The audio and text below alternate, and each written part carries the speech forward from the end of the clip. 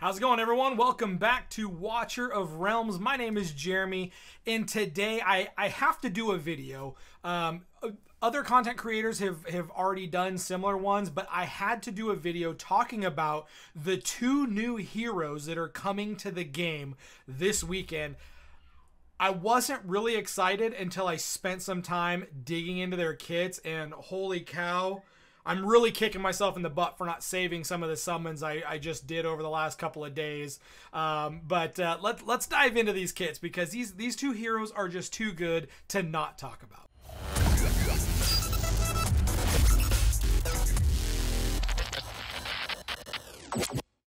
Alright, so if you go to the event calendar, there's two things coming up this Friday. Special Divine Summoning and Special Invocation. For this gal, Calypso's in there. Most of us know Calypso. I'm not going to talk about her. I want to talk about Aelin, and then I want to talk about the Dark Invocation hero, Falcia. Oh my gosh, you guys. Have you read about her? Have you watched like Fastidious's videos on her? Because this chick is an absolute beast. Oh my god. I'm so excited to have her. My fear at this point is that I'm not going to get her, because according to Fastidious, she is a limited character, much like Captain Reeve. To where you're only going to be able to get her, it sounds like, maybe this weekend, unless they decide down the road to open it up and bring her into the regular pool. But I want to do something a little bit different than some of my content creator friends. I want to dive a little bit into the art and the story, because I don't feel like we pay enough attention. A lot of CCs and in general, a lot of us just kind of glance over, oh, she looks cool.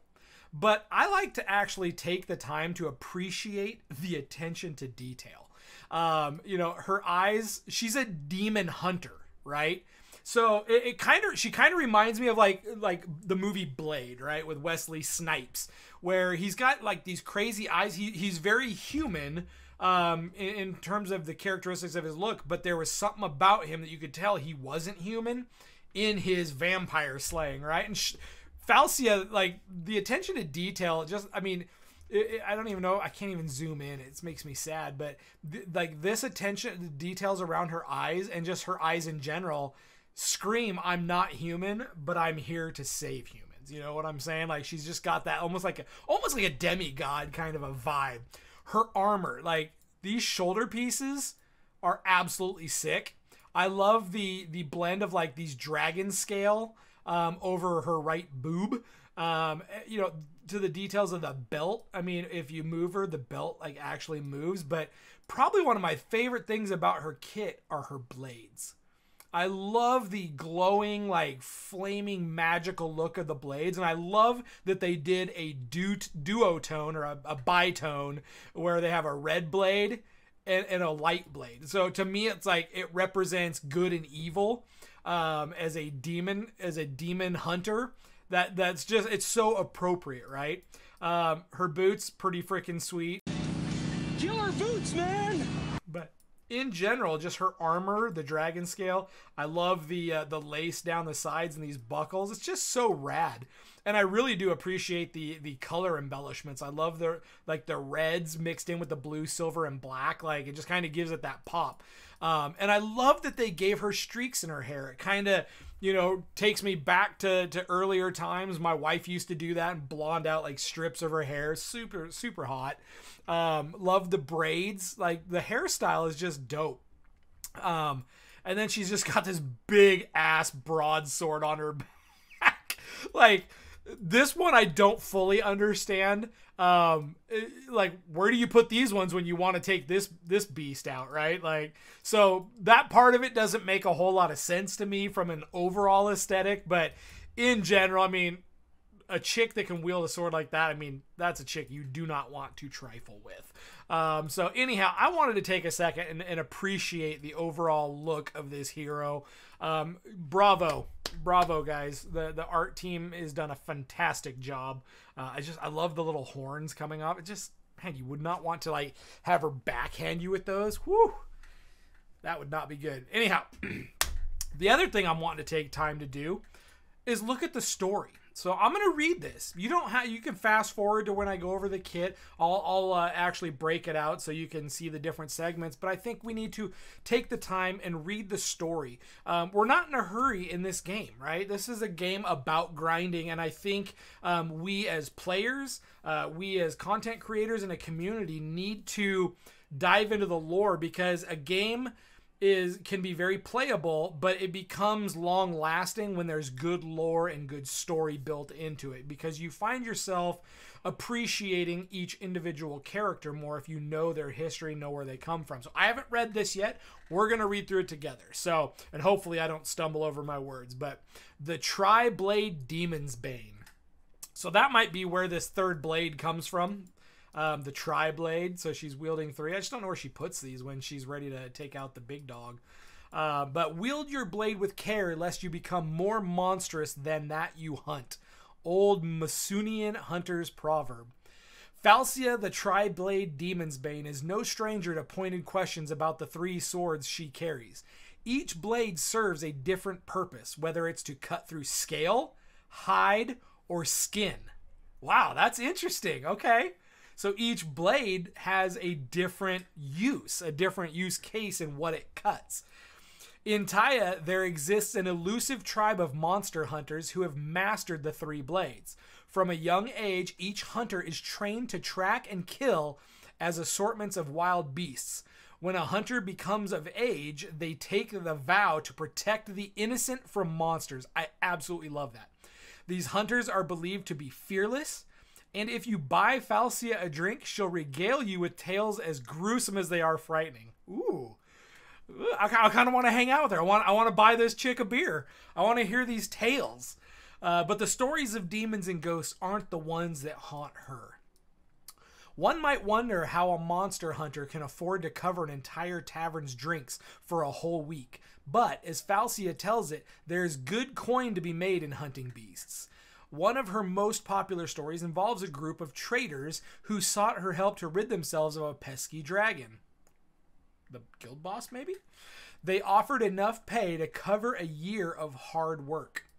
When Falcia recounts the tale, she embellishes the details. The acrid smell of smoke in the air, the sting of fire searing her shoulder, the dragon's final defeated bellow.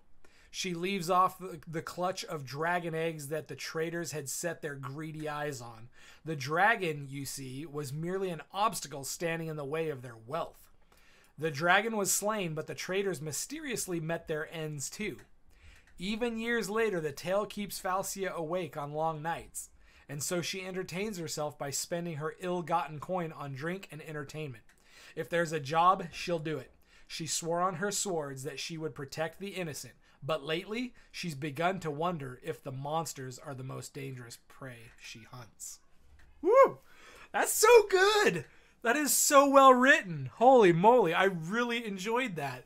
We're going to do this with all the heroes that come out going forward, because that is well written. Bravo, Moonton.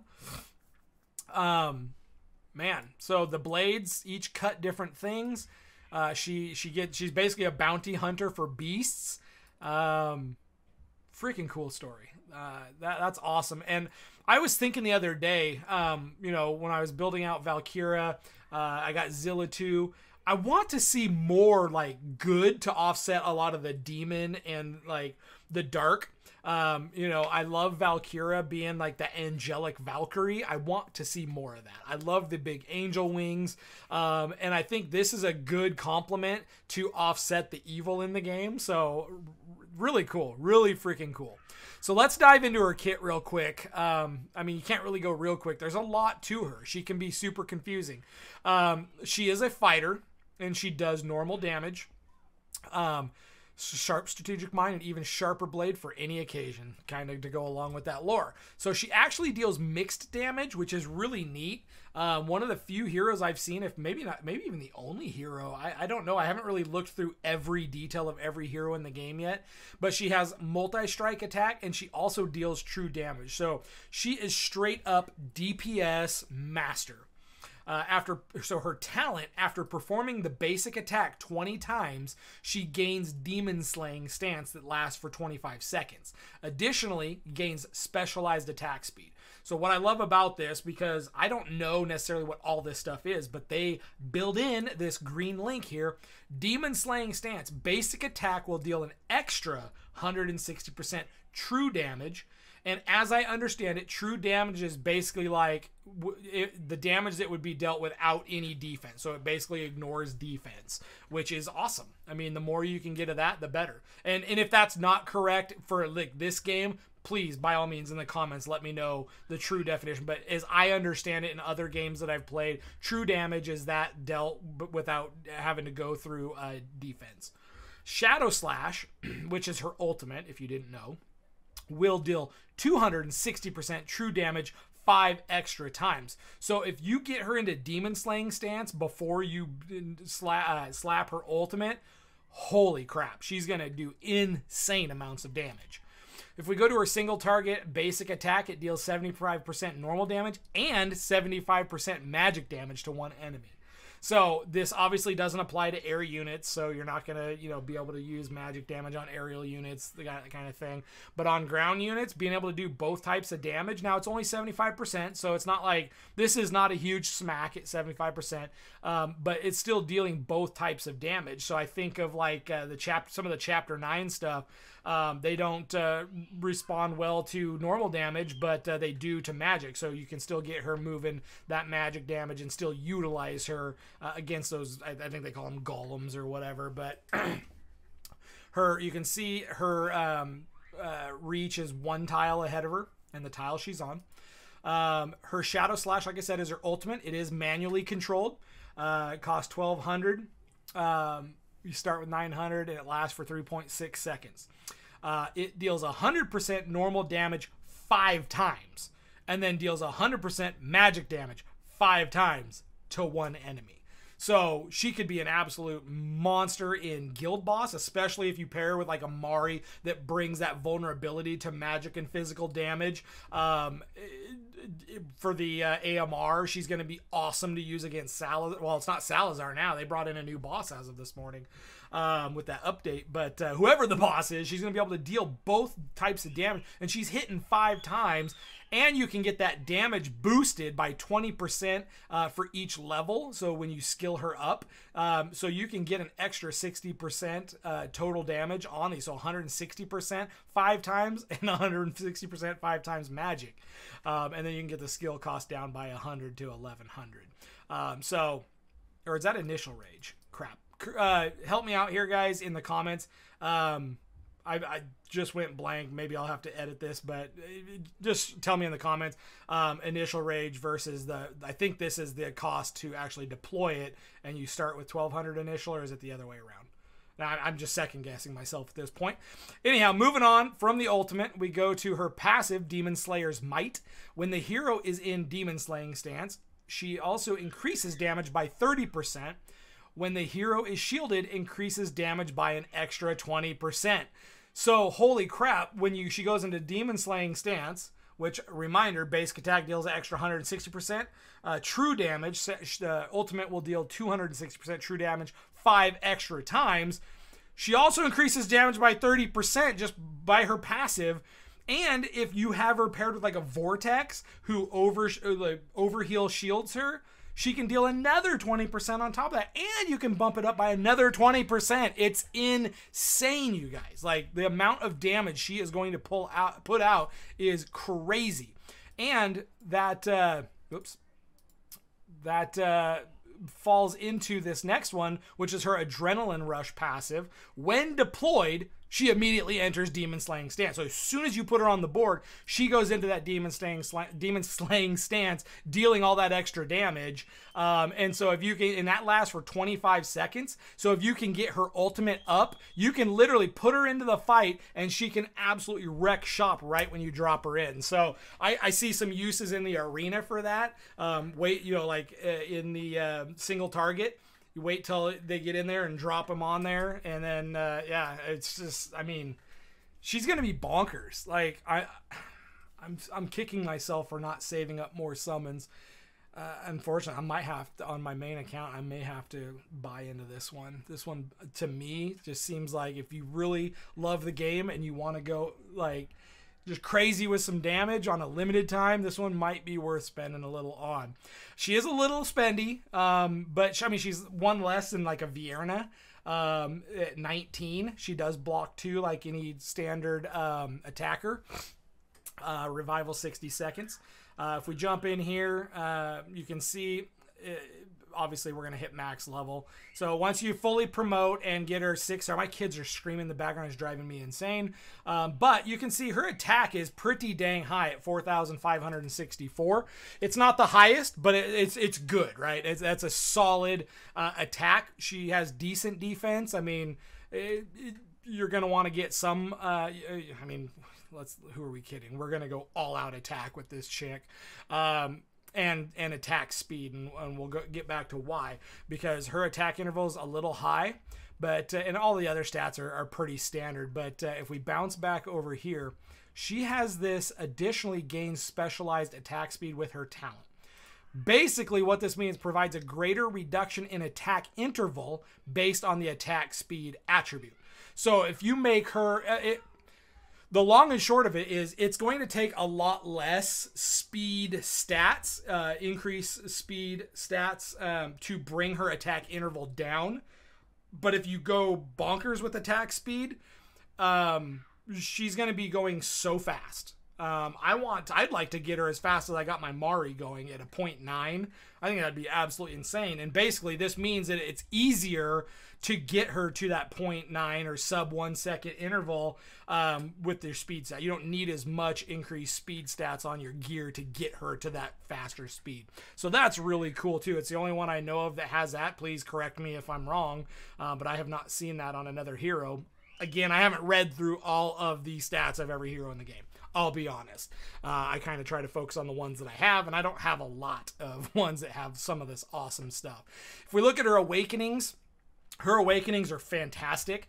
This A1 is solid. Gains a shield with the strength of 2,000% the attack speed upon entering Demon Slaying Stance. So when you plop her into the game, she automatically goes into Demon Slaying Stance. She's going to have a 10-second shield that's 2,000% of her attack speed. So if you have 500 attack speed, you times that by 20, you're going to have a shield worth 10,000 HP on her for 10 seconds. So she's going to basically come into the game dang near unkillable while smacking the crap out of the enemies. Her A2, extra attack. You love to see that on attack-based hero. When the hero on her A3, when the hero is in Demon Slaying Stance, reduces attack interval by another 20%. So more speed if you can get her awakened. I don't know how anyone's going to get these awakenings, so this is kind of moot points if it's limited, unless you just go all out ham buying or you have billions of shards ready to go or summoning crystals. I don't know how anyone's going to do this if she's truly a limited summon or a limited event. Her Awaken 4 gives her some crit rate, so you can save a little bit on the gear. But Awaken 5, when the hero is in Demon Slaying Stance, she becomes immune to death when receiving fatal damage. However, once the effect ends, she will instantly die. So it's not like Brokir, where he goes into the ice upon a fatal hit and you can heal him back up. She will instantly die. I think Baron does the same thing. I think he instantly dies. I don't think you can heal Baron either. So similar to that. Now, to get Falcia, if you look at the event, Falcia event exclusive, 10x drop rate and guaranteed within 250 summons. So you may not have to get to 250 summons, but if you go 250, you are guaranteed to get her. It looks like Livian, a fusible epic, is also in the pool as a grand prize. So chances are probably good you're going to pull a Livian with the 10x. But that's how you obtain her. So you need to make sure that you're stocking your summons right now. Do not waste them, because Falcia is someone you're going to want to have. And this is a decent, albeit it's going to take a lot. And you never know what the devs have up their sleeves. They probably have it forced to, like, on 248, you'll get it guaranteed. So that's just the way these games work. But anyhow, that's Falcia, you guys. I think we'll save we'll save Aylin for a separate video, but I will be doing a video on her very, very soon. But if you guys are as excited as I am about Falcia, let me know in the comments. Are you going to get her? Is this a must-have for your account? If you're needing single target damage, I would say absolutely going to be a game changer on a lot of people's accounts. You know, if you have the Salazars and, they... we gotta, it's just, but you gotta, I mean, we gotta reassure, look, here, man, who am I thinking? Is Salazar? Who's some other just amazing fighters? I'm drawing a blank. I do that at my age. You just draw blanks. But she's going to be an amazing fighter that's going to help a lot of progression. So I am going to see what it's going to take to get her.